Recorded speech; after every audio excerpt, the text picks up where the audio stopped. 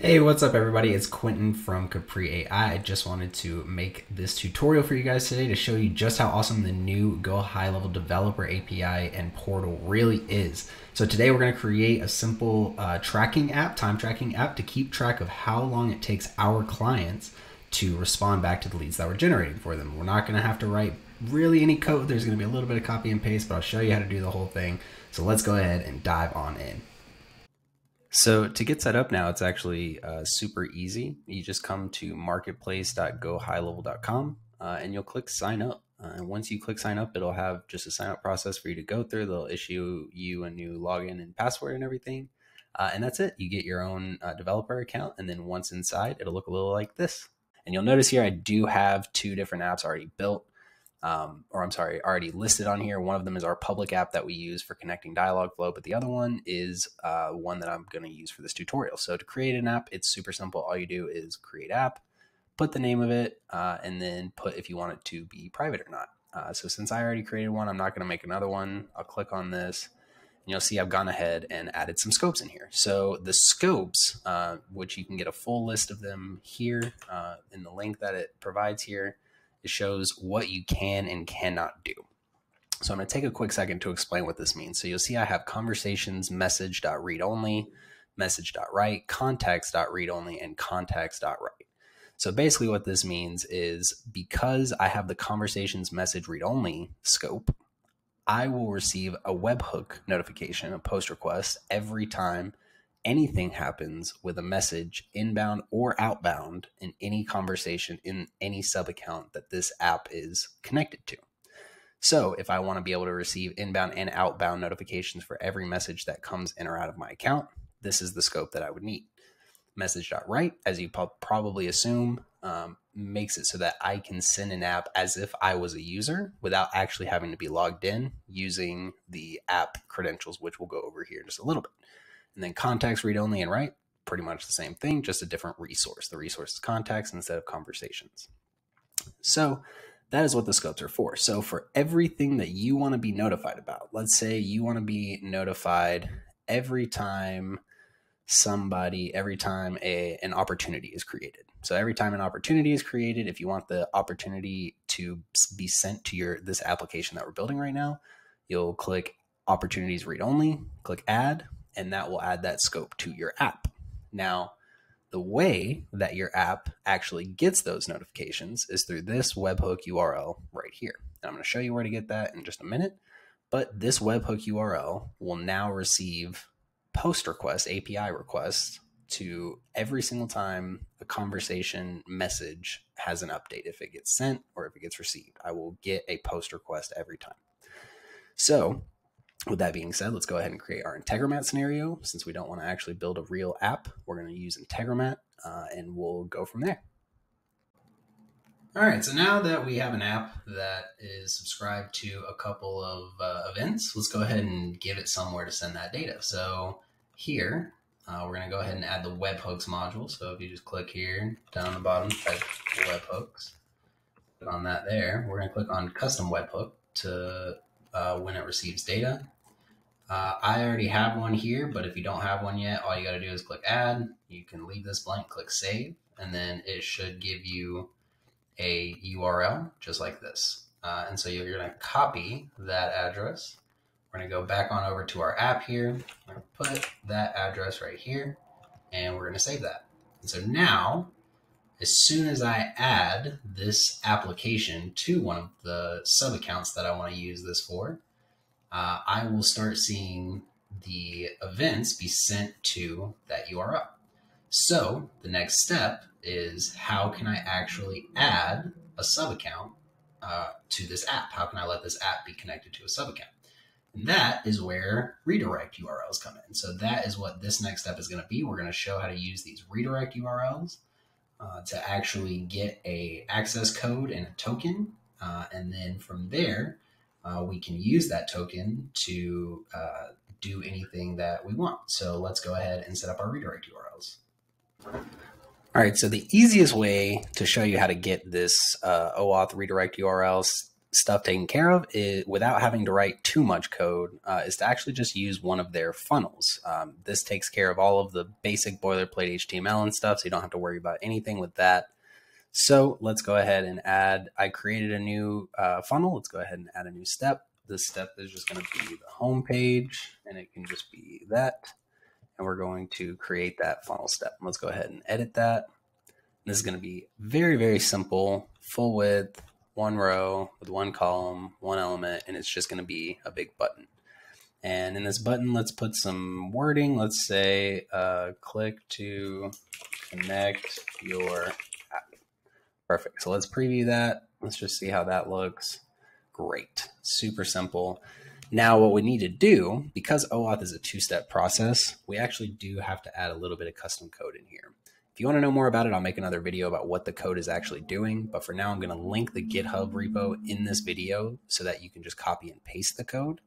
But basically what we're doing is on this button, you can see that here we have open pop-up as the action. But what we want to do is we want to redirect to the GoHighLevel OAuth marketplace URL. And so I'll show you what that looks like here. All right, so I've gone ahead and pasted the first part of the URL that we need to redirect them to here. So it's marketplace OAuth.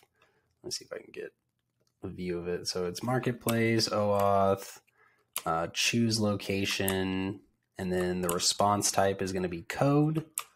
The redirect URI. Now this part is important because this redirect URI can only be one of the URLs that you add here. So let's say I wanted to add just my main website here. I'm going to go ahead and just add https free ai.us. So this is going to be where they go after they click on that button. So now back in the funnel builder here, now that we have that URL updated and it is authorized, now we're going to put https freeai.us because that was where I said it needed to go. Now, after you've put the redirect URL, the next part of the query param here is going to be and client ID equals, and this client ID is going to be your app client ID. And so where you get that from is if you go here, you'll see you can add client keys here. So I'm going to go ahead and add a key client ID secret pair. And then you'll see that they'll be listed right here. And now I've got a client ID and a client secret. Now, when you go to create this, one very important thing to remember is that they will only show you the client secret once, and that's for security purposes. So whenever you go to add this, make sure you copy your client secret key, keep it somewhere secure because you will need it whenever you want to refresh a token or do anything that involves the OAuth client access. So now that we have our client ID, we're going to go ahead and we're going to put this client ID at the end of our URL here. So we're going to go here. We're going to add client ID just like that. And now the last part of the URL here is going to be the scopes that you're requesting. So we're going to put and scope equals, and now this needs to be a list and it's kind of weird, but there does need to be a space in between each scope that you have permission for. So I'm going to go back to my app. I'm going to look at what scopes I do have access for. So I have conversation, message read only. So I'm going to go ahead and put that as a scope that I want. So here at the end, I'm just going to put message read only. And then if I want to add another scope, I'm actually going to put a space there, which I know seems wrong, but just trust me. So I'll put all of that there. I'll put each scope that I want. All right, so now that I've got my scopes in here, I've got my URL ready, I'm going to click preview.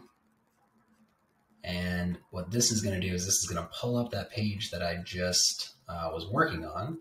And I'll click the button. And you can see it used our client ID, used our redirect URI, used everything, and it pulled up all of the accounts that I have for the currently signed in user. So these are all of the accounts that I am able, these are all my GoHighLevel accounts essentially. And so if I were to choose one of the accounts that I wanted to just test with, let's say I do this one. So now you can see where did I get redirected to? Right back to where I told it to. And you can see here in the URL, I do have a code parameter. And that is how I will be getting the token. So let me show you how to do that, but that's just the first part of the OAuth process. All right, so I said OAuth is a two-step process. We have done the first step so far. So now what we're going to do is we're going to go on back to our funnel builder here, and we're actually going to add another page. And this page, the reason that we're going to add another page, I'll show you in just a second. If you remember at the end of that one, or I'm sorry, if you remember at the end of the first one, it put a code in the top of the URL parameter. So what we need to do is we actually need to get that code and exchange it using our client ID, client secret, and all that information. So like I said, this will involve a little bit of code. I've linked the GitHub repo in the description. It'll show you, it'll have all of the code written for you. You won't have to do anything. So in this, I'm just adding two elements. I'm going to add another one. And then this one is just going to be a headline. And it's just going to say, success app has been added to location. Perfect.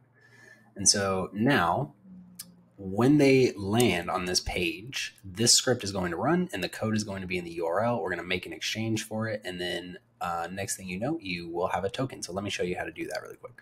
So if we look at what the code is that I posted, you'll notice there's a couple things you need to change out in here. So where it says your webhook URL here, you need to put the Integromat URL for now, or you can put any other URL you want to receive if you're a little bit more advanced. But if this is your first time dealing with any kind of code or anything like that, for right now, we'll just go ahead and put the webhook URL. So I'll go back to here, I'll copy that, go back to the builder, and if I can find where I was, I will replace that with that URL just like that. So that's the only thing you should have to change in there. And the last thing that we're going to do so that we can actually get the user to be redirected back to this page, we're going to come right on back here and we're going to click on this little button here to actually launch this page. And then we're going to take that URL and we're going to go put it in right in here. So we're going to go ahead, you can either replace the one you put or you can just add that one. And then back here in our home page, we're going to need to edit that button so that it also has that redirect URI as a parameter. So let's go back to our URL here. Let's find where it says what the redirect URI is supposed to be. And oops, let's change that out. All right, so I've got my redirect URI changed here to the next page in the funnel that I want it to go. And so now I'm going to make sure that is saved and we'll go ahead and test it out. So if I go to preview and I go to click to connect your app, and then from here, I would just choose any of them. And perfect. Now I got redirected back to my app has been added to location page. And you can see that I did get a code in the URI, which is what I needed. So let's go on back to our Integromat scenario and let's make sure that it was listening, and let's do it again. Perfect. Now that it was actually listening, we'll see that it did successfully determine the data structure in Integromat. So now we're going to click OK, and we're going to add our next module. And for this next module, we are going to make this a router. So let's go ahead and put a router in here. Sorry, flow control, I guess is the right thing to do. And we're going to put router. And in this router, oops, I added too many extra. In this router, we're going to basically check what is in the request body. So when we get this request here to Integromat, we should have a client token, location ID, and refresh token in that request payload. So let me show you. So if we look at what our router is actually routing to, if we look at the filter that I put on here, the condition is that the code exists in the body, right? So it knows that there is a code in the body that got sent.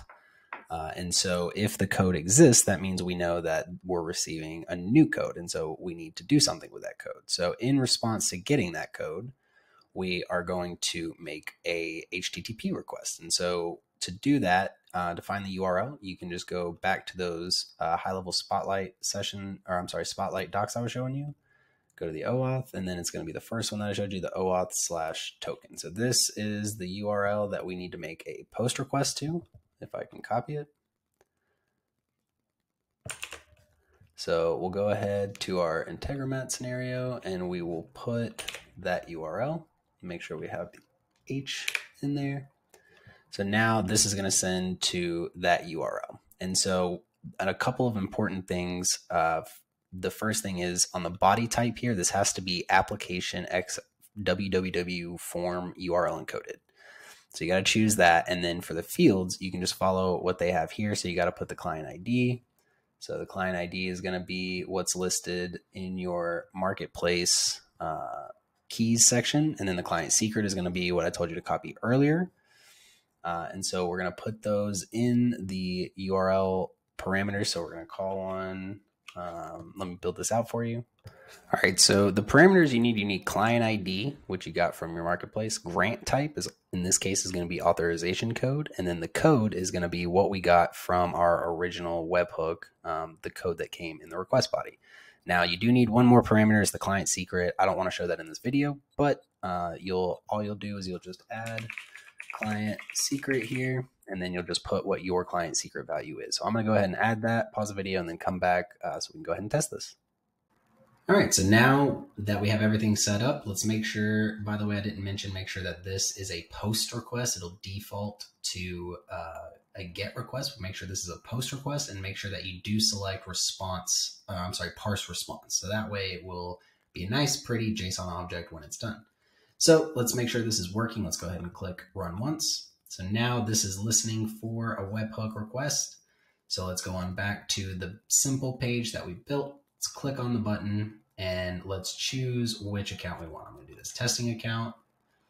And now that app has been added to that location. So success, we did that. Let's go back to Integromat and look, yep, looks like our scenario run was completed.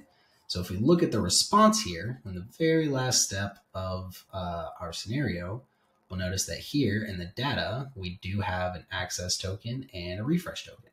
So congratulations, that exchange process officially adds that location to your app. So now any scopes that you have requested here, you are now going to start receiving webhook requests to the URL that you have registered, which in our scenario is actually this URL. So that is really all you need to do to get it so that your location is connected to the account, or I'm sorry, to the app. Now, if you don't plan on doing anything with this token in the future, so if you don't plan on making any API calls that require this, or sending any messages, or doing anything that requires an access token, you can just leave it here. And as long as that exchange process happens, then on GoHighLevel's backend, your app is registered with that location. So you don't have to do anything else. It's good. You'll start receiving API calls to this URL for that location as soon as this exchange process is done. Now, speaking of getting data, our goal with this project is to do a time tracker, a response tracker. We want to track how long does it take from when a new user sends a message to the time that one of our users of GoHighLevel responds back to that potential lead. That's what we want to track, because we know that our clients are not keeping up as they should. So we want to be able to give them a visual representation of just how long they're taking to get back to the clients. So that's what we're going to do today with Google Sheets. And let's go ahead and get started on that. All right, so now that we have our OAuth process complete, we're going to keep it clean, and we're actually going to go back and create a new scenario. And the easiest way, just to go here, click create new scenario. And this one is also going to be triggered off of a webhook, and it's going to be a custom webhook. So we'll go here, and actually we're going to add a new webhook. So this is going to be message received. So we're going to save that, and it needs to determine the data structure. So for it to be able to determine the data structure, we're going to copy this address to the clipboard. We're going to go back to our marketplace. Sorry, not there. We're going to go back to our marketplace dashboard, and we're actually going to change out this webhook URL for that one. And there we go. So now our webhook URL is changed out. It doesn't matter that we have the other webhook URL for the OAuth Exchange, because this is where it's going to be sending everything. So now to get it to redetermine the data structure again, I'm going to go back here, I'm going to send myself a quick message, and then I'm going to come back here and we should see that it successfully determined the body structure. So let's go ahead and click OK, add another module, and we're actually going to be adding a router. So flow control, and this is going to be a router. And so the router here, we're going to have 4 different conditions. All right. So the 4 different conditions are going to be if this is a new contact, if this is an existing contact, if it's inbound, or if it's outbound. So we actually are going to set another filter before this, another step before this router. That's going to be actually to search the Google Sheet for the contact ID that came in. So let me just correct this really quick. Before we do all of that, we're going to add sheets. So we're going to go to Google. Oops. All right, so we're going to add Google Sheets, and we're going to actually search a row. So what we're going to do here is we are going to choose that sheet that I made specifically for tracking inbound and outbound response time. So it's going to be master response time tracker. And then the sheet is going to be conversation. So to take a look at what that sheet looks like, we have 2 pages here. We've got the main one here that tracks all of the inbound and outbound messages. And then of course we have the main page, which is actually going to show all of our numbers that we want to show to our client. So the first thing we're going to do is we're going to search from A to Z. We want to search from A to ZZ, and we want to see if the contact ID is equal to the contact ID that we just received that request for. So we're going to search those sheets, and then from here, we're going to add a router. So let's go ahead and click flow control, click router. And then we're going to add some conditions here. So the first condition, this is going to be adding a Google Sheet row. So we're going to add a row, and we want to make sure that we only go on this path if it's a new contact and it's outbound. So let's say we got a new contact outbound. The condition for this is going to be that contact ID does not exist. So if the contact ID does not exist because that contact is not in there, then we are going to update a row. So, we're going to create a new row. So we're going to go ahead, choose that master data tracking sheet again, and then we're going to create a new row. So in conversations, we're going to add the contact ID value as the one we received in the webhook. So of course, this is a really long search. So it's going to be the contact ID. The latest inbound is going to be the timestamp. This is going to be latest outbound because this route is only for new contacts outbound. So we're going to go ahead and put the date added here, and then we're going to click OK. So that is for new contact outbound messages. So if an outbound message is sent from GoHighLevel to a contact that we are not tracking the response time for yet, we're going to go ahead and add that sheet here.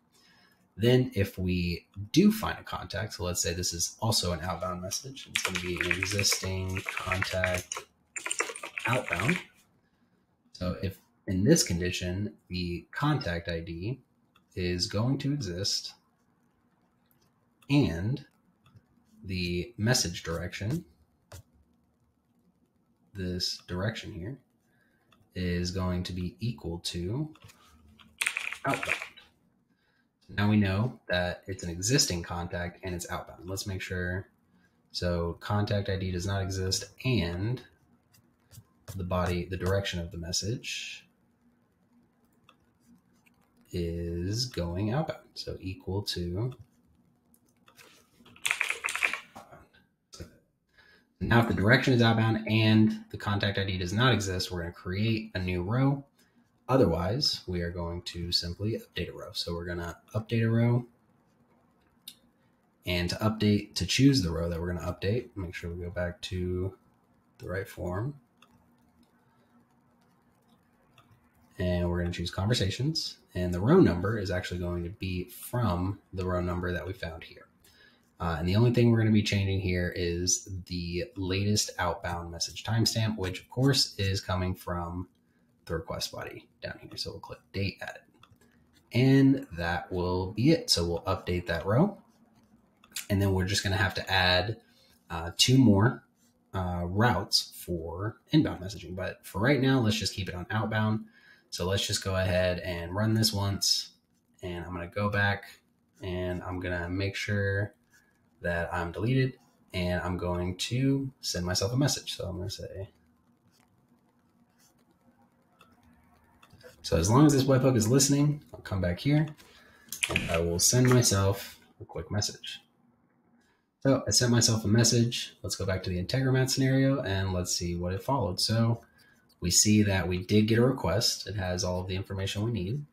We did search and see that this contact does not yet exist. So direction is equal to outbound and the contact ID does not exist. So we went ahead and added a row. So let's go check here. We can see here that this is the row. This is a testing row that I put in earlier, but this is the most updated one. So now let's run it again and just make sure that our filter is going to work, to make sure that if I send myself a message again, hello there, it should be received yet again. And you'll see that this time, now this filter did not run because contact ID did in fact exist. So in this time, it did a Google Sheets update command. So it updated that row and updated to the most recent timestamp. And you'll realize that this timestamp, it says 2100, that's 9 p.m. It's because this is in GMT. So that's 5 hours ahead of my local standard time. But whenever you're doing math on any of these, addition or subtraction of time, it's independent of time zone. We're just looking for duration. So not a big deal. So we know that that is working now. So now all we need to do is just add 2 more routes so that it will update on inbound messages as well. And we will be good to go. All right, so we've now got our 4 scenarios here. If it's a new contact and it's outbound, an existing contact and it's outbound, a new contact inbound, or an existing contact inbound.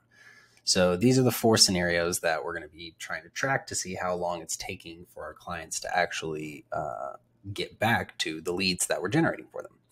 So to make sure that we can actually get the inbound messages, there is a little caveat. If this is not a new GoHighLevel account, if this is a little bit older GoHighLevel account, what you'll probably have to do is you'll have to go here to that sub account. So of course, go to your main account and then choose view all sub accounts and then search for the sub account that you're actually testing with. And then over here, if you don't have anything pinned, you'll have to click on explore products. And then under all products, you'll then have to click on phone numbers. So I would go ahead and pin that just in case. But this will show all the phone numbers for this sub account. So then if I click on that phone numbers and I click on manage under here, under active numbers, and then I click on that number itself, you'll see that I have the option to change where to send stuff when an incoming or outgoing message happens. So right now, this is all for voice and fax. If you come down here to messaging, this is for when a message comes in, you'll see that it's set to message sender.twilio/incoming message. So according to the GoHighLevel Oauth docs, it actually needs to be changed to this URL right here. So it's services.messagecenter.com/conversation/provider/twilio/inbound. And so that's a little bit different than what the just default URL is. So you'll need to change that so that it's receiving to that URL instead. So now when we click save on there, we should be able to see that my contact still does not have a latest inbound timestamp, but because I've now added that, now that I've actually added that URL for the inbound, if I send myself a message, say, hey, how are you? So if I send myself a message to that URL, it'll send back to that Twilio number. That Twilio number will forward the message here just like this. And then if we go back to our Integromat scenario, we should be able to actually make sure we have this turned on so you can see that this is actually turned off. So I'm actually just going to click run once so that you can actually see. We're actually going to go ahead and process that existing bundle. And you can see that because it did receive that request, even though it was down, we'll go ahead and look, and we can see that the contact ID does exist. So that means it was finding mine, and it did go down this inbound route. So it went existing contact inbound. And so if I go back to my sheet, it should have updated my latest inbound. Yep, right here with my most recent message. So now we are now receiving every inbound and outbound message. We are able to track when the latest inbound and outbound message was for every contact in this sub account. So if I am good, how are you?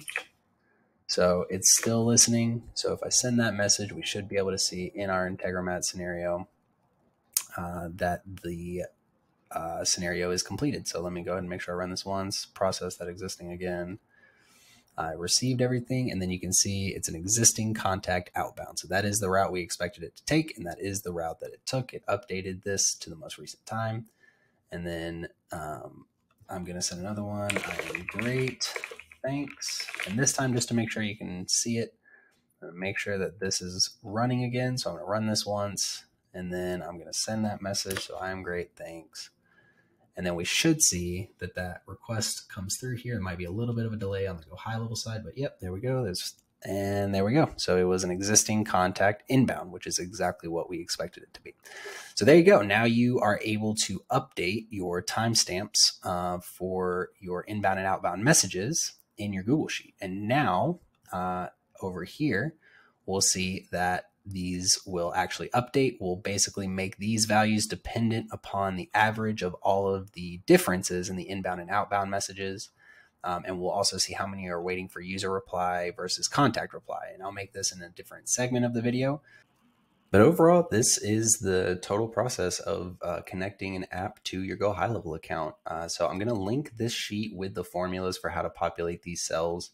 It might be different based on just your use case. So I'm going to link this sheet or I link to this sheet in the description of this video so you can get that template to work with. But overall, this has been the process, and I want to just give a huge shout out to the GoHighLevel developer team. They did an awesome job with the marketplace and with the ability for developers to really extend GoHighLevel.